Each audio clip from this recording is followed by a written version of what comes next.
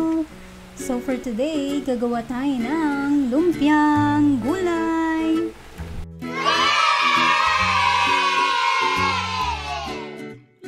So let's get started guys! Please keep on watching!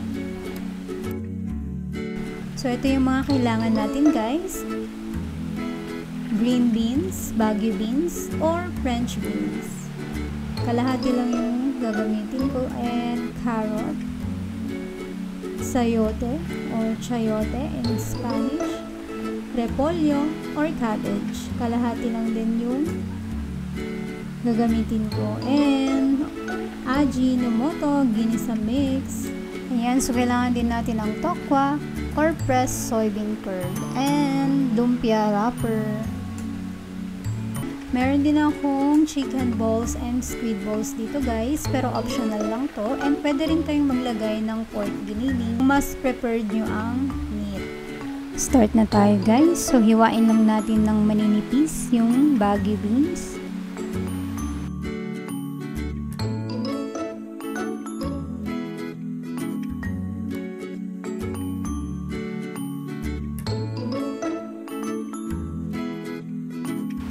Tapos, yung chayote,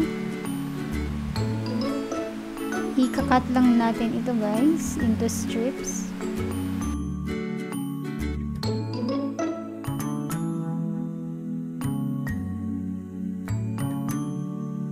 Tapos yung carrots guys, ganun din, strips din. Or julienne, pwede rin, much better.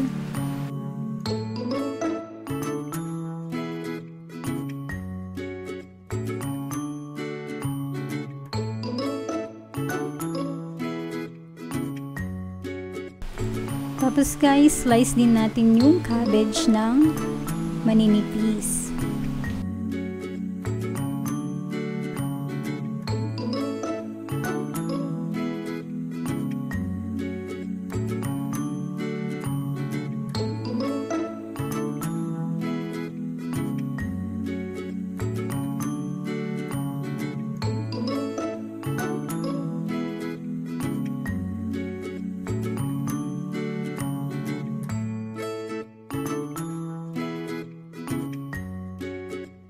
So, ikakat din natin guys yung tokwa.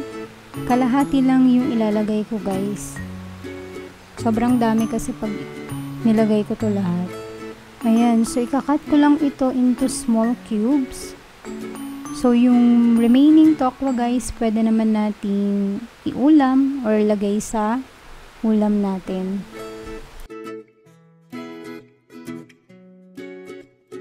Ayan, so hiwain din natin ng maliliit yung squid balls and chicken balls.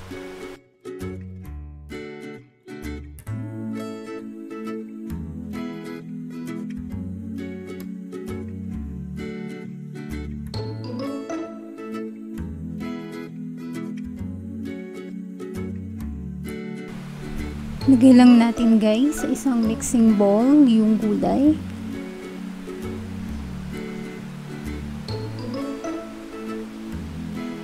Ayan, so don't worry guys, nagugas naman ako ng kamay ko.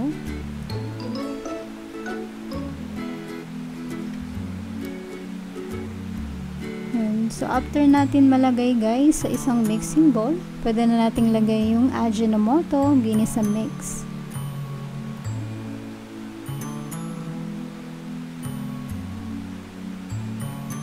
And maglalagay din tayo ng 1/4 tablespoon ng onion powder. And 1/4 tablespoon ng garlic powder.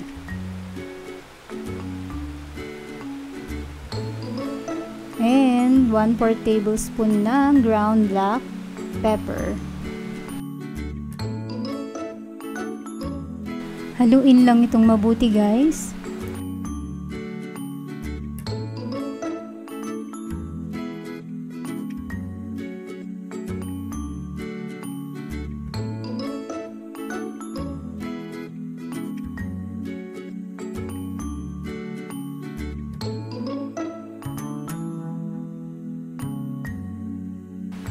Ayan. So, kailangan natin guys ng salaan para ma-drain yung excess water dun sa ating mixture. Ayan. So, kailangan nating tanggalin yung excess water. Ayan, siguro drain lang natin ito guys, kahit mga 15 to 20 minutes. Kasi magpiprito pa naman tayo ng tokwa and squid balls and chicken balls.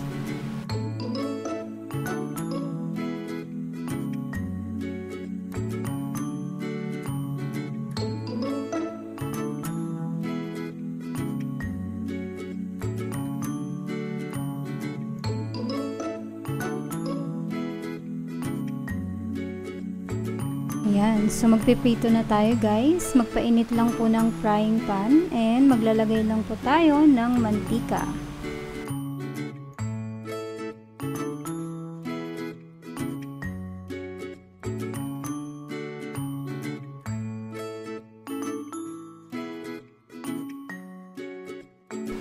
And kapag mainit na yung mantika guys, pwede na nating ilagay yung tokwa, chicken balls and squid balls.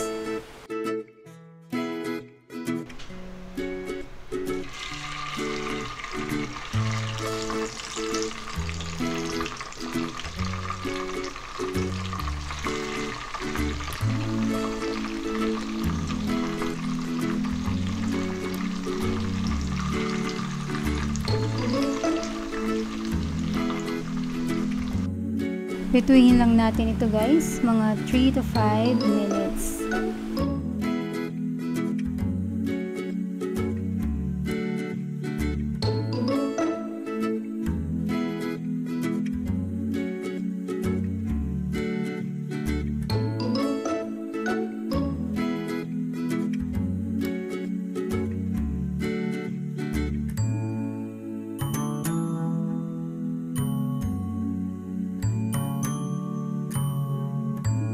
Yan guys, so ito na yung gulay kanina.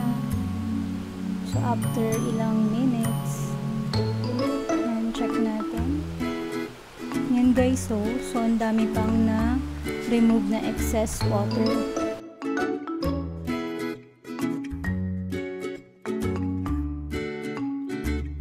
Yan guys, so balutin na natin yung vegetable mixture ng lumpia wrapper. And meron ako ditong 1/4 cup.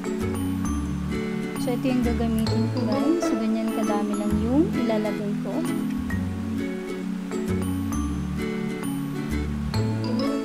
Ayan. Tapos arrange lang natin ito guys. Tapos lalagyan natin ito sa gitna ng tokwa, squid balls and chicken balls.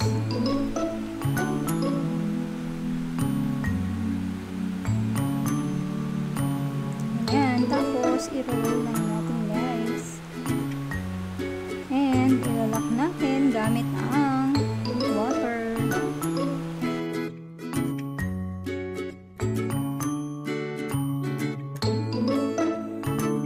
And so ipiprito na natin to guys. Let's go! So guys, ginamit ko lang ulit yung mantika na pinangprito ng tokwa kanina. Ayan, so prito lang natin ito guys, mga 1 to 2 minutes per side.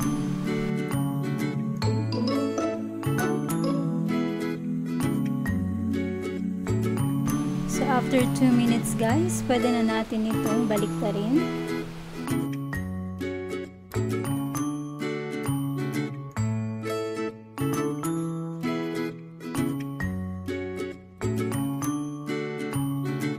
Ayan guys, luto na to.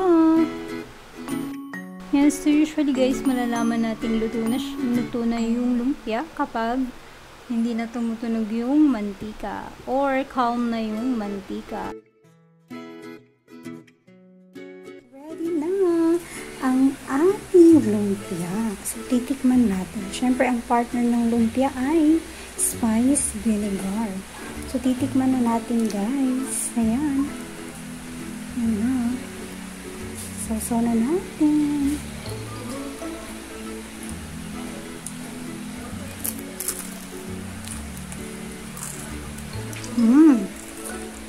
Masarap guys.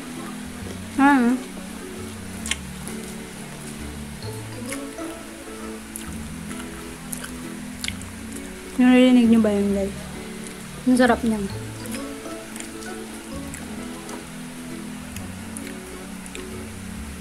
Isa pa nga.